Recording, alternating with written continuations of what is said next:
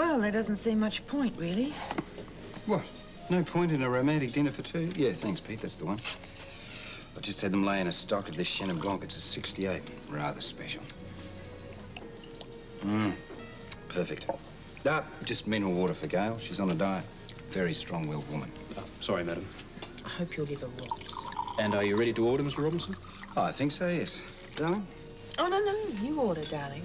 Surprise me. Okay. Gail, I'll have the consommé to begin with, and I think a green salad as a main course. And I'll have the asparagus with hollandaise sauce and the lobster mornay. Very good, Mr. Robinson. Won't work, you know. What? You and your dirty tricks. I've only got 2 days to go, and I'm going to win this bet if it kills me. Yeah, well, I think it's going to kill me. I've never eaten so much in all my life. You can't blame me, though.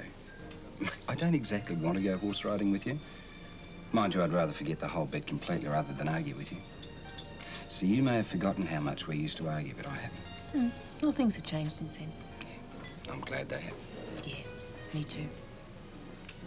I nearly went crazy when you were in the States. I missed you so much. Couldn't think, I couldn't sleep, couldn't eat. Hey, careful. I wish I'd known. Yeah, well, doesn't matter now, does it? Thank heavens. Here's looking at you, kid. I don't know why I love you. You're such a stinker. And your friend, Mr. Darcy, will he be coming to the opening?